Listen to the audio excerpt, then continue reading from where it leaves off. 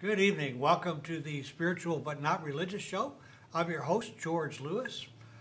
We have a great guest tonight with a really super topic that speaks to every one of us and has a message of real transformation in ways that affect all of us. I'm sure you're going to enjoy it. Before I talk more about my guest, let me tell you a little bit about the Spiritual But Not Religious Show and the Spiritual Broadcasting Network. We've recently moved into a new studio. We're here in Sarasota, Florida. If you're familiar with Sarasota, we're on the corner of Osprey and Siesta Drive. Siesta goes right out to the beaches. We've got, the Sarasota community is a really spiritual community. It's really kind of the hidden spiritual mecca of Florida. So if you get a chance to get down this way, be sure and do that. Our whole purpose is to open more minds to a wider consciousness, to a broader consciousness, so that we can begin to experience a transformation. The guests that we bring on are authors who are on the authors and artists and people who are on the cutting edge of consciousness change, transformation. Our world has been dominated by the dark side for thousands of years, and it's time now for the light side to become the predominant factor in our lives. We're never going to do away with the dark side. We're not supposed to. We need both the dark and light in order for to survive in this world of polarity. The light needs the dark to support it, and vice versa. But we don't have to be experiencing life with the dark side being so dominant. We're seeing it really powerfully in finances, in the Arab Spring, and all that's going on now. It's a pretty amazing time to be alive. So we're here every Tuesday night, 9 p.m. Eastern Standard Time. Be sure and come back. We've got some great guests lined up for next week. My guest tonight is Diana Durham. She's written a book called The Return of King Arthur. Now, also she's written a play. So she's a playwright and an author and a very bright lady, Percival and the Grail. We're going to talk quite a bit tonight about the Grail and what that Grail story actually means to you. We'll be talking about some of the characters and how maybe you can take some of this information, bring it into your life, and make it work to your benefit and the benefit of your loved ones and those people who are around you. So, Tom, have we got Diana? Are we ready to bring her on? Sure did, George. Hello, Diana. Hi. Hi there. You're able to hear me now? Yes. Oh, good. So we have a good connection. I think we're in for a good evening of talk here. Everything seems to be working well on the technical end, so I think we'll have a great time.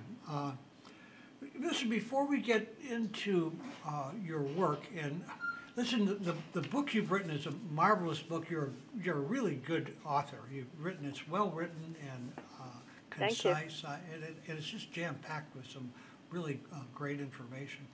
But before we get there, how about a little background on you? Where'd you come from? You were in, was it England that you were born in? Yes. I was born and raised in England and educated there, and lived there until my late 30s. And then my family and I moved to the States. What caused you to move to the States? Oh, at that time it was really my husband's career. Brought us over here. What does he do? He's in television. Oh, okay, great.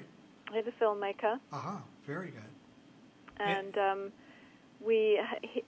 and of course he'd always in some ways wanted to come and work here in the States. There's more scope here, at least in filmmaking, movie making. Right. So, and where are you living now? We live on the East Coast in New Hampshire. So you got a pretty mild winter up there, or is it kind of... So far, it's been remarkable. Yeah. No snow at all during, or barely any snow during January, and still really nothing, and much higher temperatures than normal.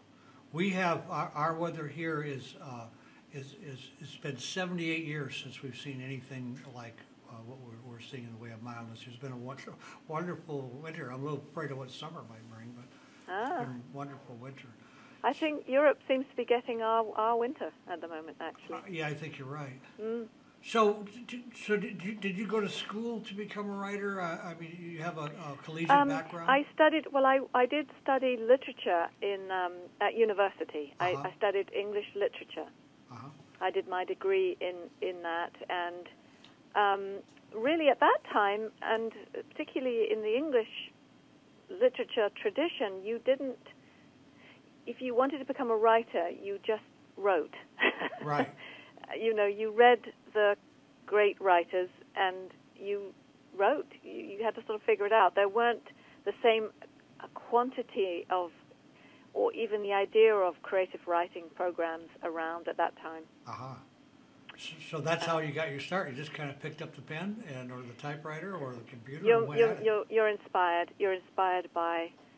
Yeah, I was inspired by the writers and the poets. I loved the way they used language to create a kind of magic, almost like a magic substance.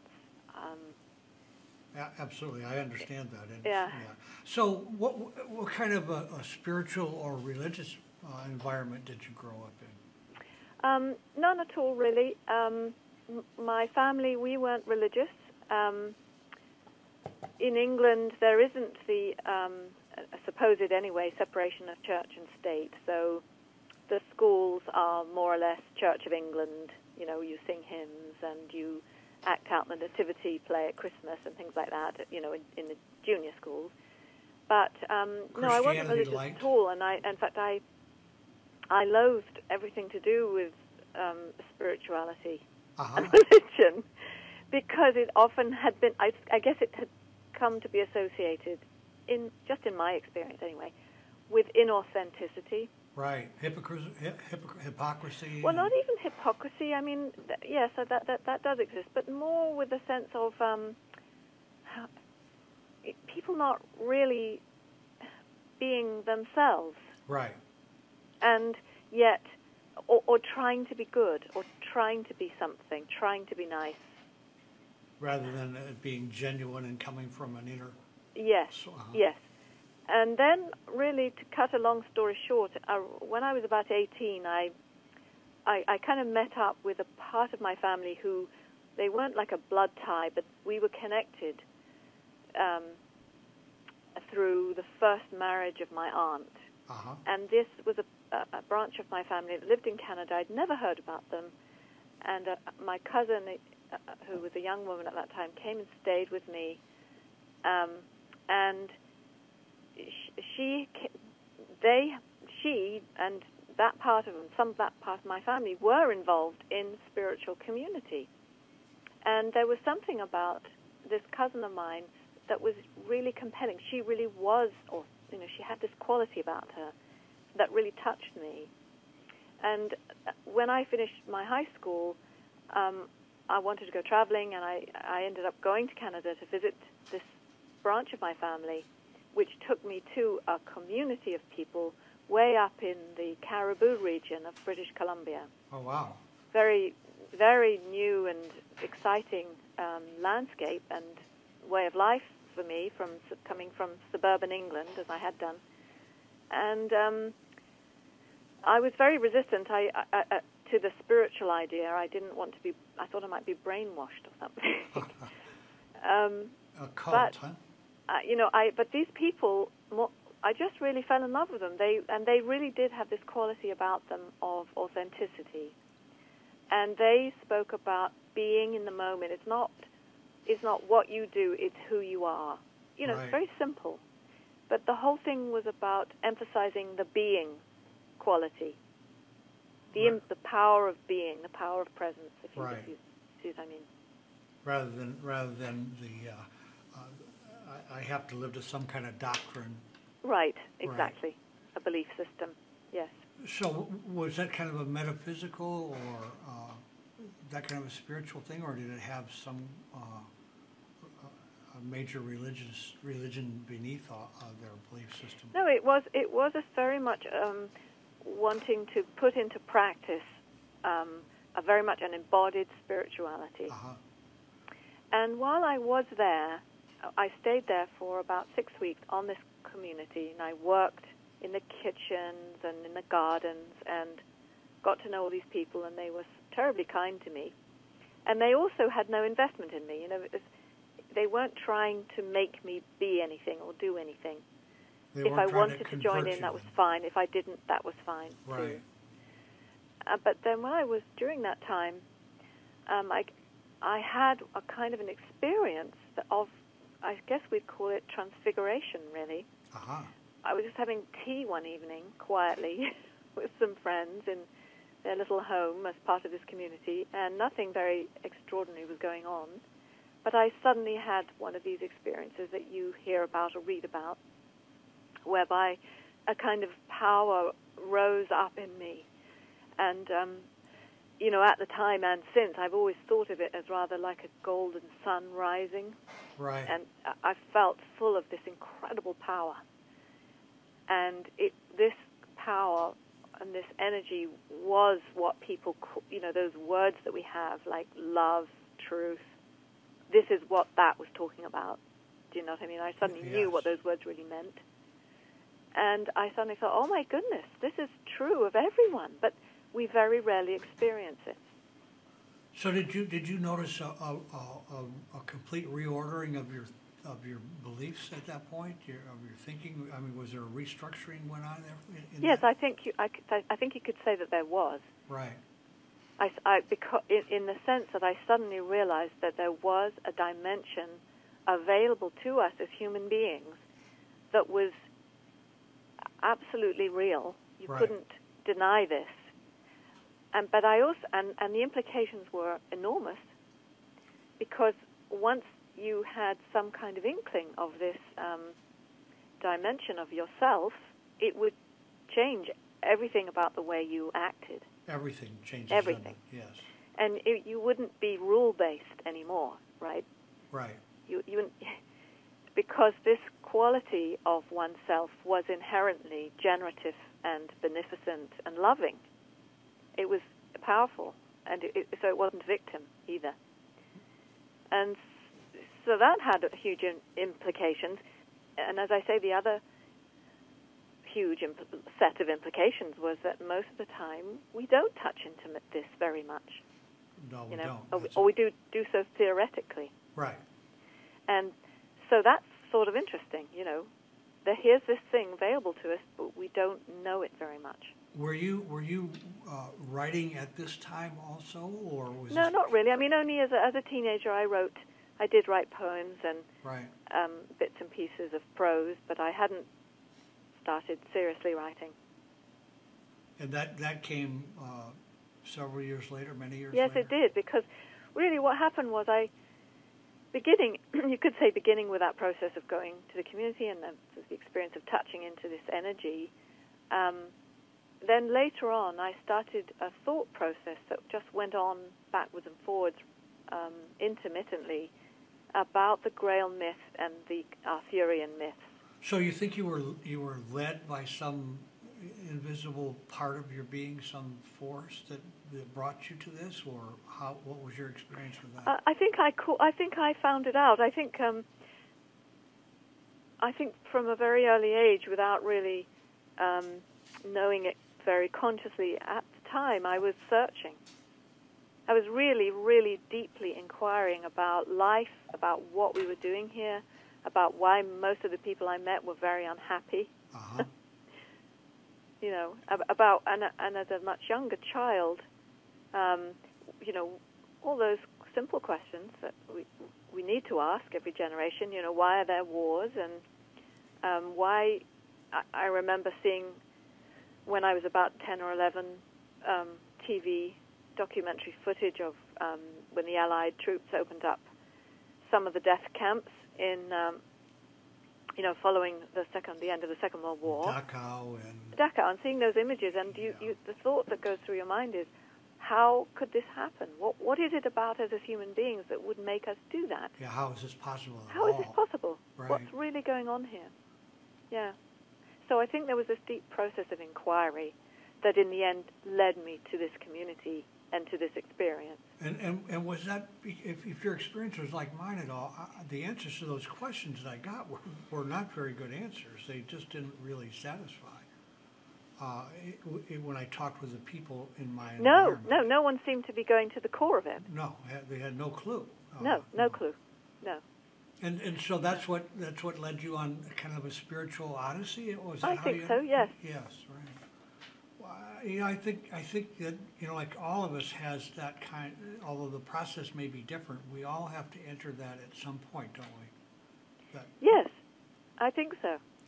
We go on that spiritual quest only to find that everything was right where we were standing. Yes, exactly. Yeah, pretty amazing. How'd you get tuned into the Grail story? What was it that? Yeah, well, I don't know.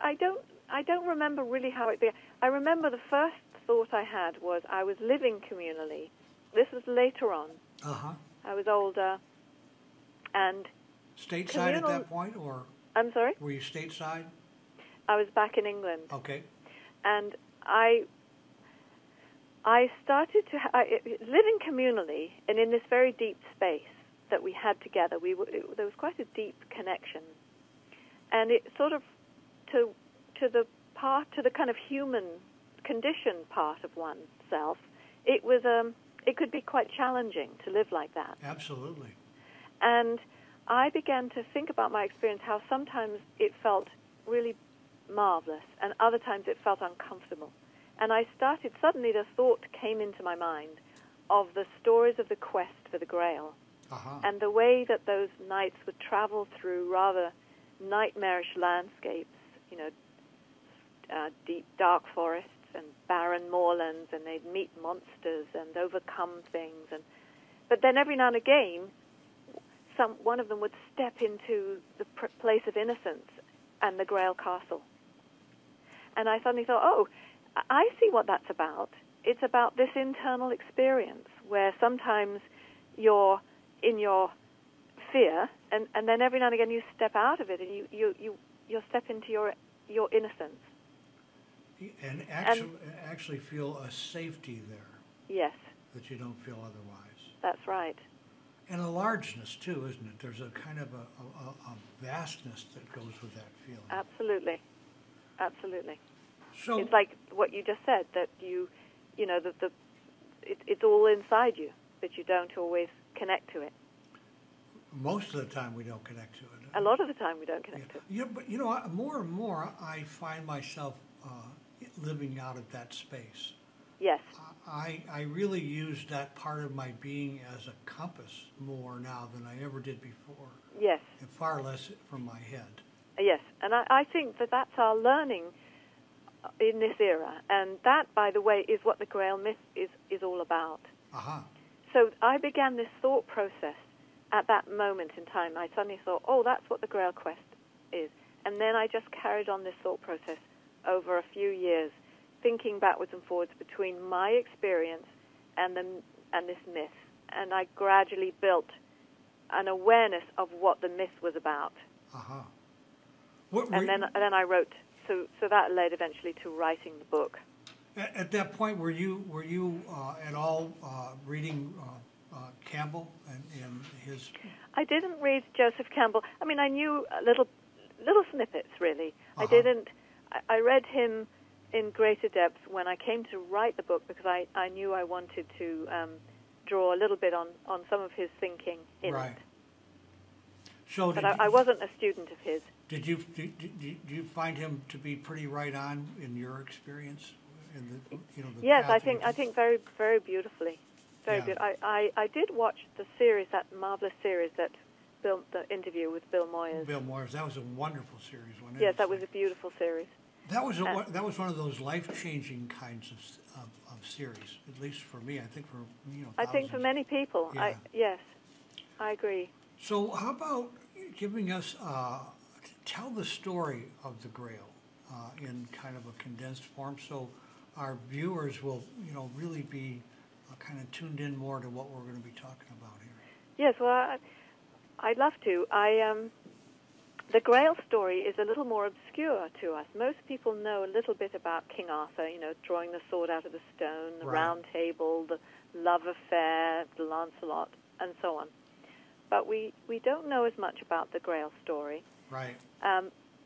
There are possibly one of the reasons for that is that there are a lot of different versions of it, and so it can all seem a bit incoherent.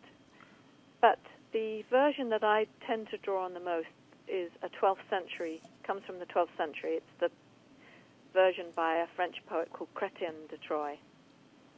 But in my retelling, when I wrote my play, I did change it a little bit. Of course, everyone who tells these stories does that. They work them around a little bit to draw out the meaning that they've gained from them. But essentially, I've come to see the Grail story as a wonderful, wonderful developmental process which is like before and after the moment of epiphany. Before and after the moment that, my experience, let's say, of that transfiguration, or, whenever you first touch into that. Right. So Percival is this young man who has been brought up in Wales, and Wales at that time, when this was being written, denoted a really remote, wild place, which was cut off from the mainstream. And so this young man really doesn't know anything about anything. One day he's out in the woods and he sees 5 knights come riding by. They sort of appear out of the woods, and he is dazzled by them. He's never seen anything so beautiful. But he doesn't know what they are. He doesn't even know that they're knights. And he asks them what they are. And they're a bit taken aback because they can't believe how naive he is. But they say, well, we're knights. And he said, well, how did you become a knight? And they said, well, King Arthur made us knights. And he said, tell me where he is. I just want to go and find him and become a knight. And so he does, basically. He runs off home. He tells his mother. She faints in horror because, of course, the reason she's been bringing him up in obscurity is to protect him from becoming a knight. Because his brothers were killed as knights and so on. Anyway, he doesn't listen to her. He sets off. He finds King Arthur, but just before he comes to the court, he comes upon a very fierce knight called the Red Knight, because he's got bright red armor on. Right. And Percival looks at this red armor and thinks, I really like that. I'm going to take that. And he says to the knight, I'm going to take that off you. And the Red Knight is so taken aback, where he just thinks he's so silly that he humors him. He doesn't do him any harm.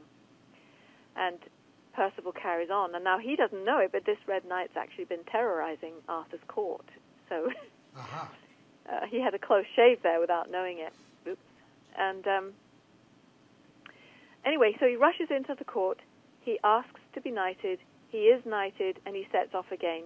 He finds the Red Knight, and he does kill him. He throws a javelin in the weak point of his armor. And he takes his red armor, and he sets off, and as far as he's concerned, that's it. He's going to go home and find his mum again and show her this lovely red armor. As far as he's concerned, he's done what he set out to do. He's become a knight, and that's it. End of story. End of story. But it's not quite what happens. The next thing that happens is he's taken in by a very benign, gentlemanly knight called Sir Gorneman, who realizes that Percival doesn't know very much about knighthood, and takes him under his wing, trains him, shows him the skills of knighthood, and he also gives him advice. And one piece of advice is not to talk too much, because he realizes that every time Percival opens his mouth, he sounds rather foolish, because he's so naive about the ways of the world. And so he says, don't talk too much, don't ask too many questions. And Percival thanks him, and he sets off again. And he also comes upon a very lovely maiden who's being besieged. Her castle is being besieged by some wicked knights, and he manages to overcome these knights and free her. And he sends the 2 wicked knights back to King Arthur's court to sort of report in his name. But he won't stay with his sweetheart, she's called Blanchefleur, because he feels he must go home and find his mother. So he sets off again. Next thing is, he comes to a river and he can see no place to cross.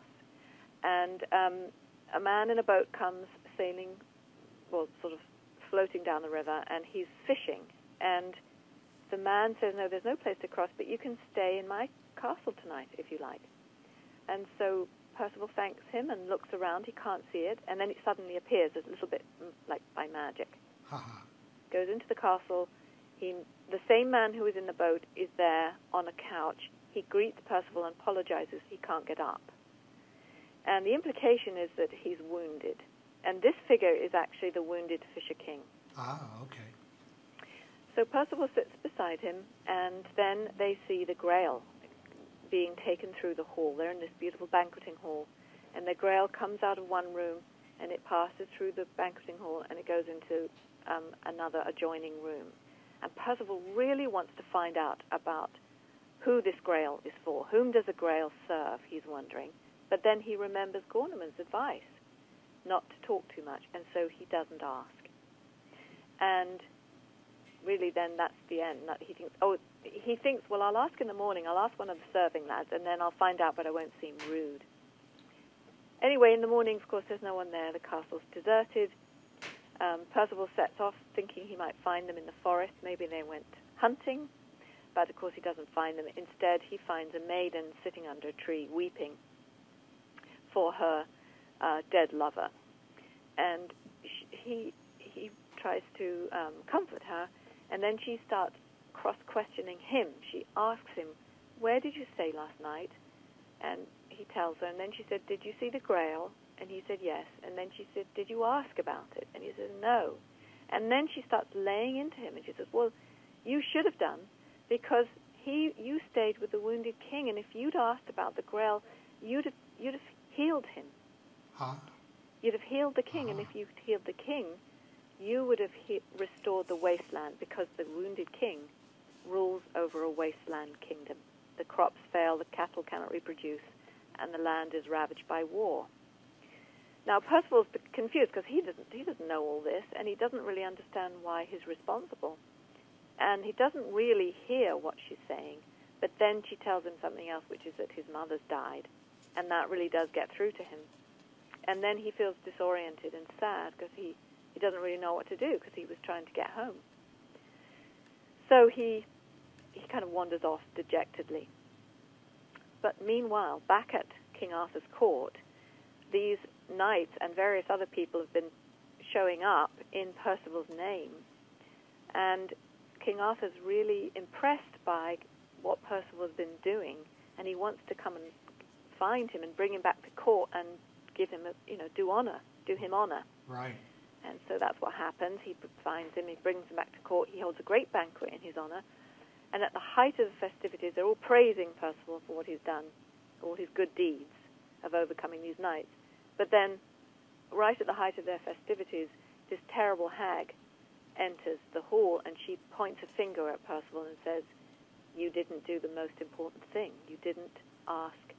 You saw the Grail, and you had the opportunity, but you didn't ask. Because you didn't ask who is served from it, the wounded king wasn't healed. And because he wasn't healed, the wasteland won't be restored. And finally, Percival says, aha, I'm on this quest. And he stands up and he says, right, well, I won't rest until I find that castle again, and I ask, and I find out who's served from the Grail. And he sets off again. And 5 years go past, and he hasn't found the castle, and he's become quite dejected. He's overcome a load more wicked knights, but he feels futile. Then he comes upon some ladies accompanied by knights who've been doing penance. It's Good Friday, but he's lost all track of time. And they tell him that they've just come from a holy man, a hermit, who gave them absolution for their sins. And he says, I'd like to find this hermit. And he does. He goes into the hermit's cell and kneels and tells him all his woes and how he was in the Grail Castle and he didn't ask. And then the hermit says to him, well, you've got to, it's all about your name, Percival.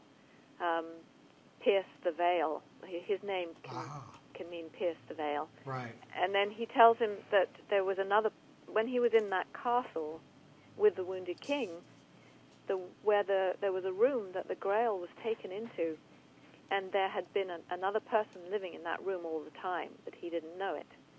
And this other character, who we don't see in the story, I call him the Grail King, is very refined. He's an elderly man with fine white hair, and his nature so fine that all he needs to live on is the white wafers served to him from the Grail. So he's a godlike figure, right. And he lives in this inner room. And it's he who is served from the Grail. So Percival doesn't go back to the castle, but he does find the answer to the question. And what this is a metaphor, that moment when he's in the Grail Castle and the Grail moves past is a metaphor. The Grail is a symbol of our own heart when we experience that epiphany and that fullness that I had when I had that experience of transfiguration, for instance. Suddenly, when we find the Grail, it's a metaphor for the experience of transfiguration, for the experience of connecting to that deeper order of our own being. And that's what piercing the veil means. And in that process, what are the questions that Percival didn't ask? Do we ever find that? Well, the whole thing about the question is that what you were talking about is that we might touch into these experiences, but we don't understand them yet. Right. And so asking the question or coming to understand its answer is symbolizing the process of the development in ourselves of becoming consciously aware of how we work, of what our makeup is.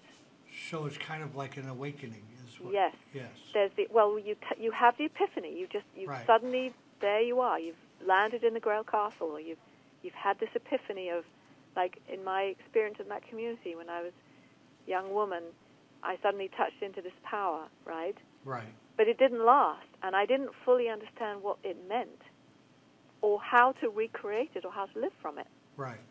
And so we start to question this part of us, and as we question, we begin to learn more. Yes. About how to live in that space. And absolutely. We become conscious of it, so that now you said, now it's much more a guide by the way I live my life. Yes. You see, you've become consciously aware of how to work with this aspect of yourself, really. Yeah, and I find that part of us is really very kind. Yes. And very kind, very empathic, and it's just really kind of a diametric opposite of the pride and ego we find on the other side. That. Yes. Well, so then they start to come into relationship, right? Okay. They have to. At some point, you have to be able to put your arm around that part of you and own it. Yes. So, in how do you see, knowing the story, hearing the story, tells us that okay, this is available to us. Do you find there's a method, a way that people can use this Grail story to find their own? Well, I don't know, I suppose, is the short answer. I think part of the work that I want to do and have been doing is to develop it as a tool for right. people to understand that. I do think that's why it's persisted in our culture for so long. What do you think has to happen to bring us to that place? Is oftentimes it's been said that pain is the touchstone to spirituality. Is it pain that brings us there, or can it be joy? I suspect even. Yeah, well, it's a good question. I mean, probably both. Right.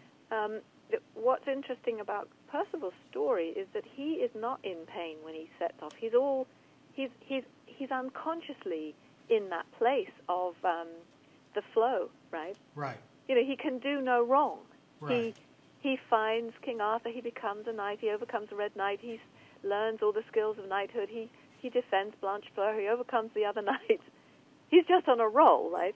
Exactly, and not he's too on a much, roll. Not much blocking his progress. Nothing, right? Because he's not questioning himself. He's not conditioned. He hasn't taken on the advice of people, right? Because actually, I've simplified the story, but there's lots of people are giving him advice. His mother, Sir Gornament, various people, and some of it he listens to, some of it he doesn't, right?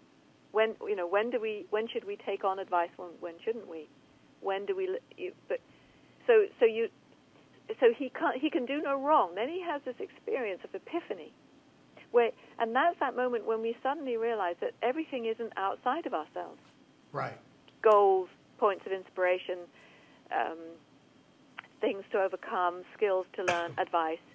All of those things, it's like our world is all out there and we're headed toward it, right? Right. But then we have this amazing experience where suddenly we realize, wow, you know what? The power's inside me.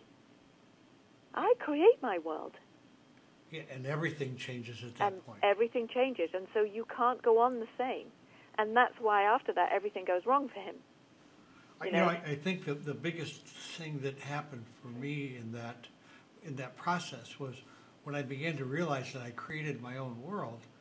I started, and I know that, like everything comes back to us, yes. What goes, and so I started really working at putting out nothing but good stuff. Because yes. I figured sooner or later that's all that's going to come back in my direction. Exactly. And interestingly enough, I have good things that happen that I can't put my finger on and say, well, this is why that happened.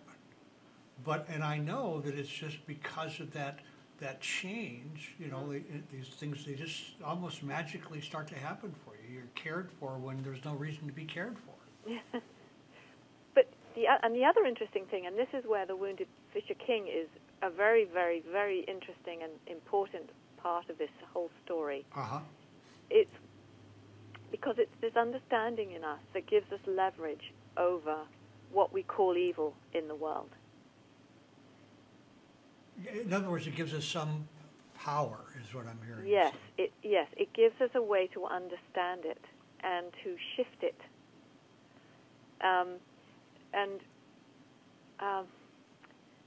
I want to talk about the Wounded King because that's the other thing that the story is.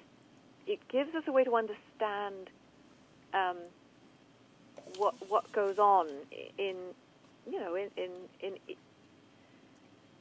the various tyrants that they've been. I mean, we can look at Hitler and we can look at Stalin. We can look at more recent people. We can look at the nuttiness that there's been recently on Wall Street. The crash and the excesses, and once we start to understand that there's this whole dimension, if you like, of self, we also understand what happens when people are only operating out of a part of that self, because that's what the Wounded King symbolizes. Right. And actually more on the, some call it the dark side or the shadow side than the wholeness? Yes, exactly. And that the inflated identity is a cover-up. That you see, the wound is actually the sense of disconnect from that inner power. And a causal kind of basic insecurity because of that disconnect. Exactly. And an emptiness that can never be filled. Right. There's just not enough, that you can't put enough of anything in there. More right. and more and more and more. You need more and more and more, yeah. Well, we've certainly seen that played out in Wall Street in absolutely. Real time, big time. Absolutely. And it's not close to over. So you see, it used to be that the king and the land are one, right? So this whole myth is also about the way that once identity is whole, it means that your actions are going to be of that same nature. Yes. You're going to think and act from a whole, a kind of a sense of the whole rather than a narrow agenda. Right. So do you think that that the world now is kind of going through its own quest for the Grail, not just for a few people, individual, but the world? I mean, when you look at all the things that are happening, it appears that process, the story you just told, is happening on a much larger scale. Yes, I think it is. I do think that. Yeah. Well, part of not part of, our big focus here is to help bring as many people into this awakened state that you're talking about that we can, in the belief that at some point we reach a tipping point and instead of the dark side being the dominant force, will always be with us, that we flip into where the light side is the dominant force. I think many people are thinking and feeling this in one way or languaging it in one way or another. Yeah. And I certainly think that it's there in the pattern of the myth as well, It's there, it's like a code. It's like a code, and it kind of really offers hope of the possibility of that being real. Yeah, well, it is real. Well, yeah, but there's so much cynicism in the world, and we're brought up within the frame of that cynicism to be able to escape that. It's a very powerful thing. I don't think that it takes a huge amount of. In other words, I don't think we have to have 60% or 50% of the population in order for that all to happen. I think it can happen with far less numbers than that may be. Yes. How do you think the Grail story plays with with what we hear today about 2012 and all the goings on there? You think there's a connection? Well, not really. No, I mean, it's not something that I've thought. No, I don't. I think that might just be another one of those languages, if you know what I mean. That is looking and toward and sensing a shift. Because my own, having looked into the Mayan thing a little bit, I think, as far as I can understand and remember, it was more a system of cycles. That was a way of understanding the cycling of time. Yes. Greater cycles coming round. Their calendar system. Yeah, yes. yeah. You see, I think the world gets created out of our own future, if you know what I mean. We create the future as we live here.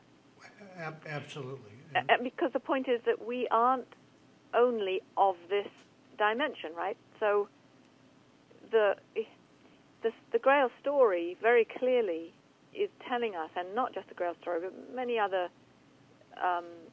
sacred writings and forms of symbolism tell us about the fact that there is the visible and the invisible side of everything and of us, and so we die, but our being doesn't die. It's just that we leave this body behind.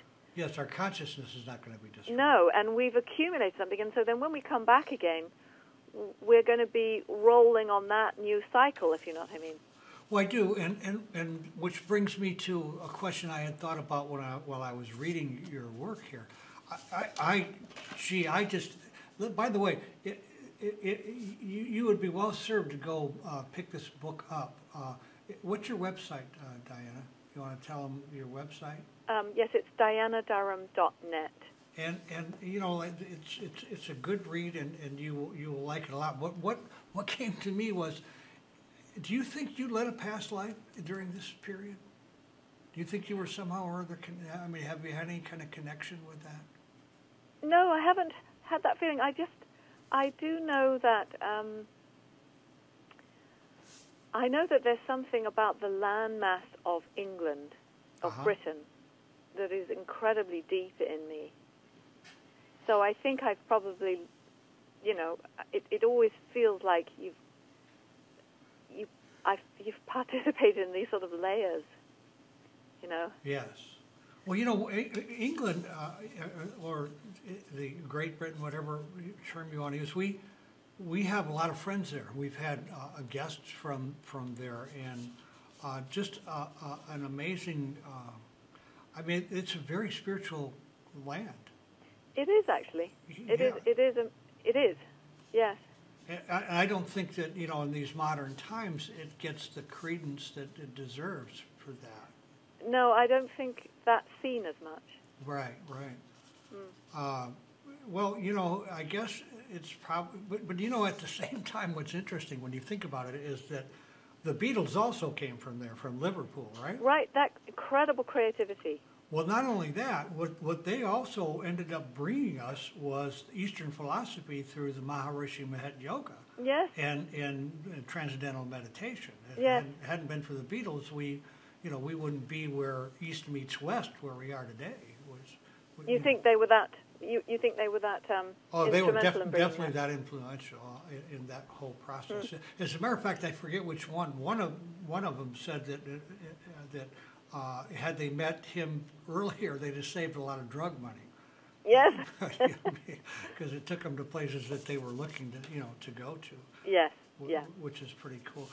So let's talk a bit about King Arthur and about what I'd really like to talk about is Excalibur. Oh, right. Okay. All right, and what is the metaphor for Excalibur? What's it telling us? One of the things that that I find very interesting is that when it's finally thrown into the lake, that it is a feminine hand that reaches up and takes that. And yes, takes it it's a very beautiful symbol. Yeah, tell us a bit about that. Well, okay. Well, Excalibur. First of all, of course, it's this marvelous symbol because it's stuck in stone. Right. Actually, in some versions, it's an anvil on a stone. Right. Sword is in the anvil on the stone, and Arthur pulls it out at the beginning of the story. And the reason he's able to do that is because he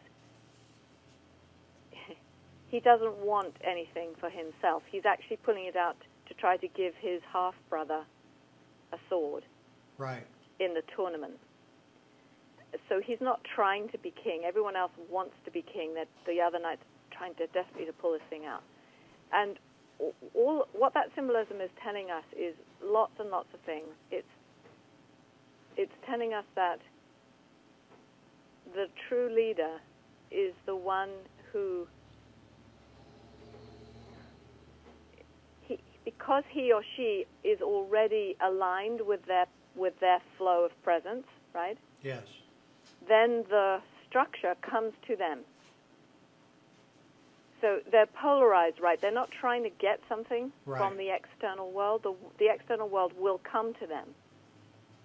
So as soon as he was able to draw the sword out, and the kingdom was his immediately. Well, what's interesting about that is that you would think that once that happened, that the world would be your oyster and everything would come your way and you're king now, and that's hardly what happened with Arthur. Well, it was in the sense that he was immediately king. Yes.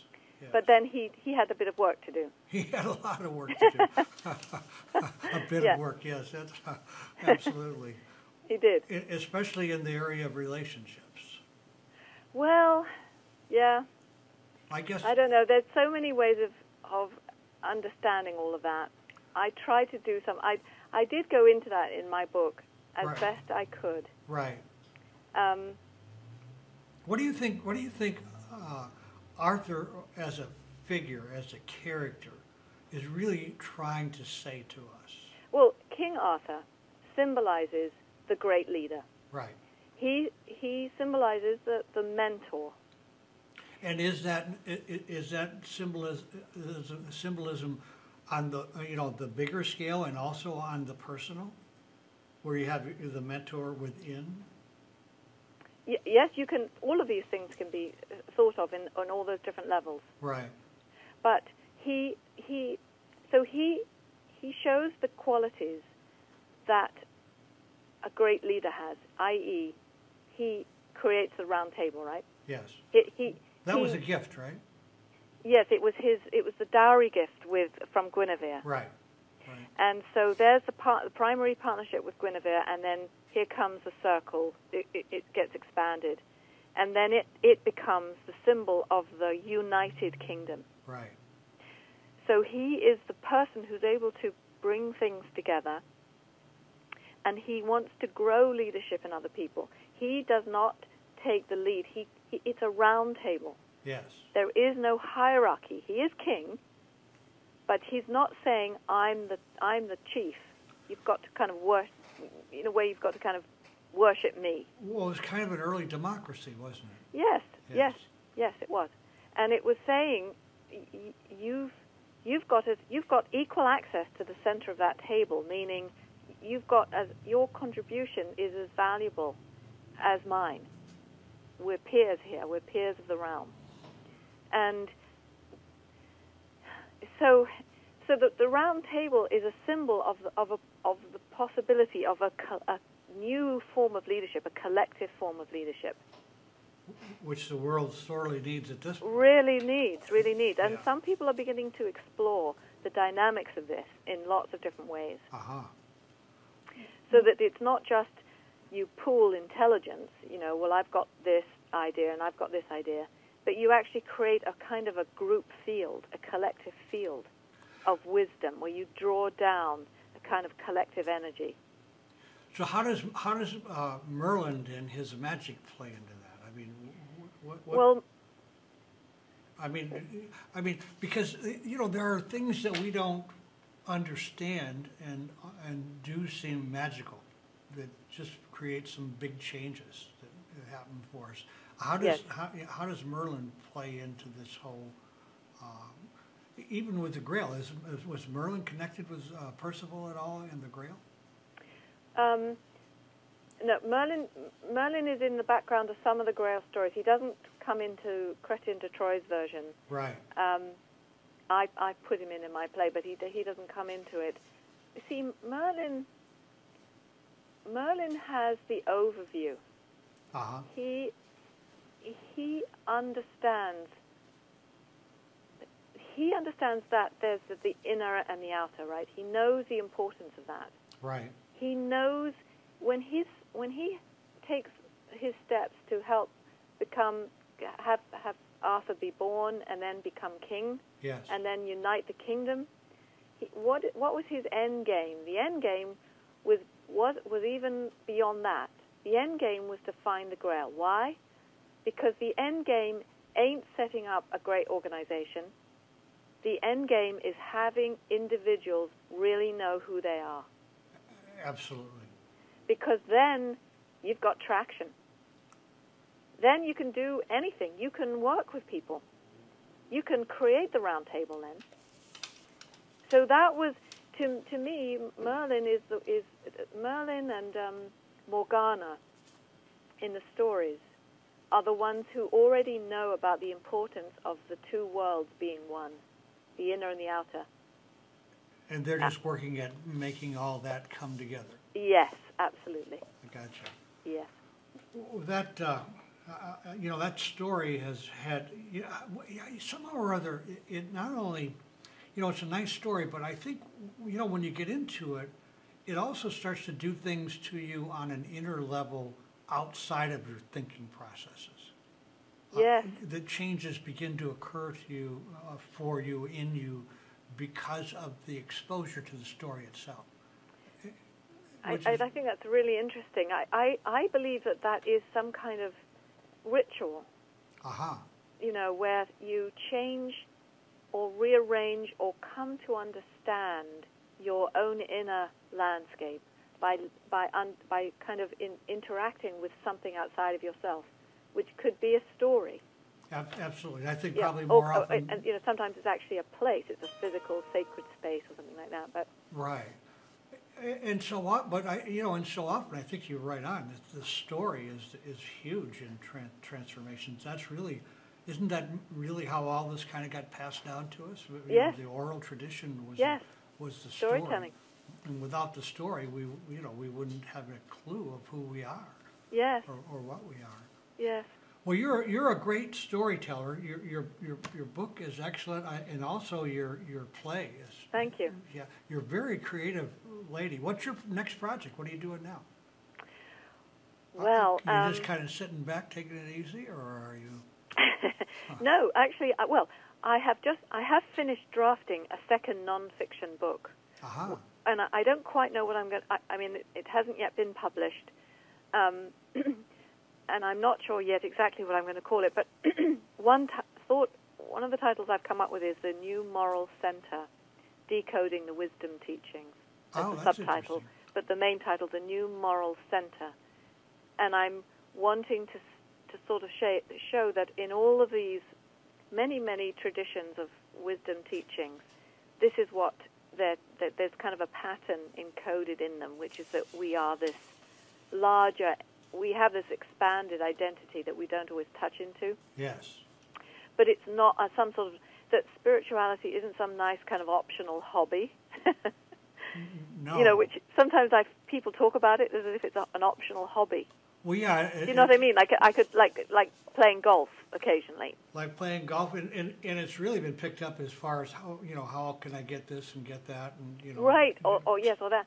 Whereas it's actually it's what we're aiming for, because it's going to let us become intelligent, right? Yes. Become intelligent, compassionate human beings, because it's who we really are. We really are. Yes. It's that false belief that we're not. Yes. That fear and that lack kind of thing. Absolutely. Yeah. The driving force is fear, and yes. But we just haven't come to understand the real power of love. No. And once we find that, where I've come down to with all this is when you start in this path, you get into this center space, you start to vibrate differently. Yes. And so you're on a different channel. Yes. And you're not affected by the channel over here, just like with TV. They don't cross. Exactly. And so a lot of trouble you would find in this channel, you're not having it over here. Yes, exactly. Everything has changed. Yes. Listen, absolutely. we're down to a couple of minutes. Did we miss something you'd really like to say? No, but I'll just to expand that, just to go back what you were just saying there. That's how the wasteland gets restored, of course. Absolutely. Yeah. Absolutely. I've had that kind of an inner experience in my own life, where the wasteland was completely transformed. Yes. Completely. And I didn't even know the wasteland existed until that point. Yes. It's very powerful. Listen, you get your new book done, you get it out there, contact us. Would love to have you back on the show. I will do that. And, thank you. And yes. we'll see if we can't help you get the word out on that book. Thank you. I've really enjoyed our conversation. Thank Me you too. for taking your time tonight. And sometime, if you're in this area, you get down towards sunny Florida here, contact me. We'll have coffee. We'll talk, whatever. I'd love to. Okay, I'll do that. Thank you. Please do. And you have a good night. And you. Okay. Thanks, Diana. Thanks. Bye. Bye now. Well, Diana was a great guest. When you look at the book, it's a pretty thick book. And there was so much that we could talk about here. We could have a series of shows on this, and there's so much benefit to the myth that encompasses King Arthur and King Arthur's court. So be sure to tune us in next week, 9 p.m. Eastern Standard Time. I got a great guest lined up for next week. And in the meantime, don't forget to accentuate the positive and have a fantastic week.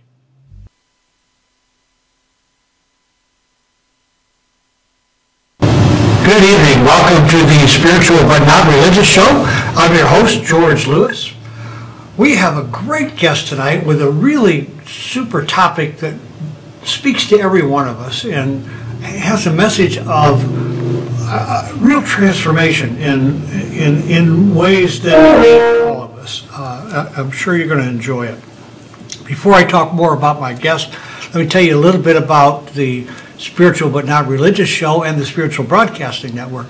We've recently moved into a new studio. We're here in Sarasota, Florida. If you're familiar with Sarasota, we're on the corner of Osprey and Siesta Drive. Siesta goes right out to the beaches. We've got